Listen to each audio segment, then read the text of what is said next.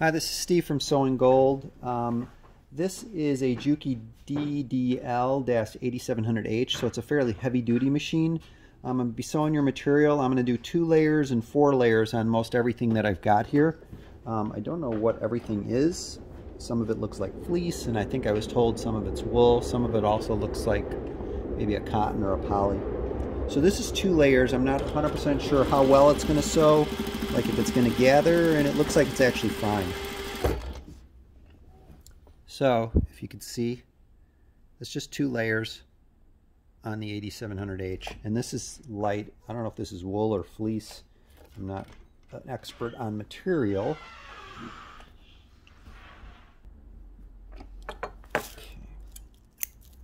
Okay. And so then I could double this over again just so you could see it's going to easily sew through a boatload of these layers. So this is going to be 4.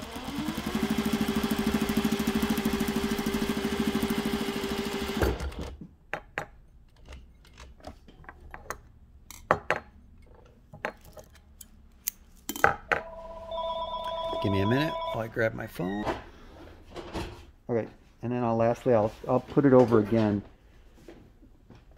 And whatever I could fit underneath here, especially something this soft, it's going to sew it without a problem.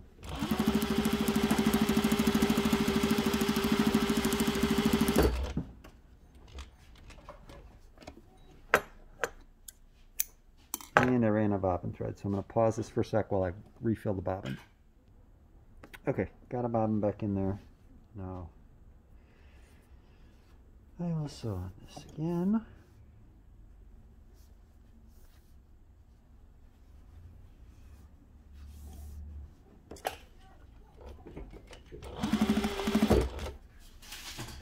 Get ready to put the foot down.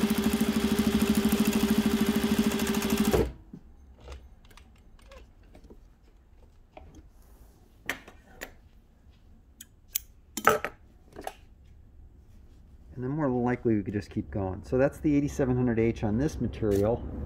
Let me sew on something a little thinner and see if this will even work. With this thread, I don't know if it's going to be a good idea, so I guess I could take this piece and sew double, but this is pretty light for this type of machine.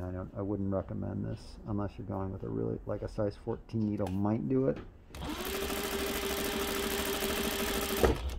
Not bad.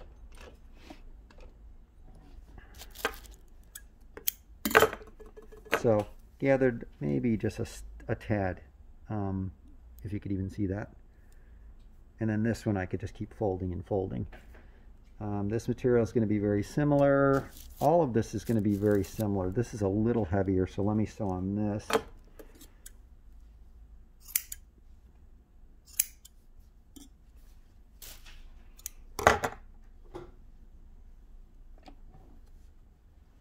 This is nice and fluffy.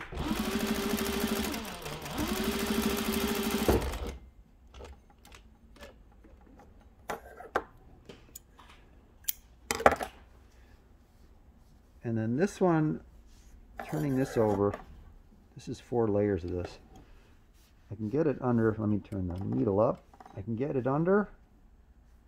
Just the walking foot might be better for something this heavy. Obviously it sews it without a problem, but still.